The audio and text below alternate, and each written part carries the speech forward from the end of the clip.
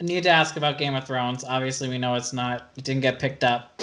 I don't even think you got to film anything, right? You would have No. done the second episode, but Yeah, I would have been in the second episode. They filmed a pilot back in April or June, I think.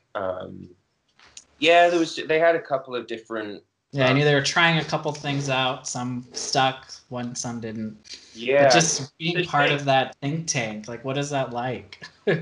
dude. I mean, it was mind blowing. Really, to just like such an honor to even be considered for something like that.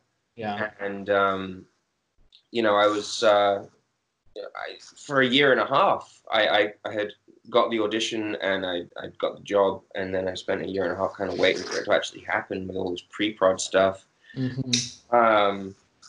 Which was kind of mad, and then it ended up getting canceled. And I was like, oh, all right.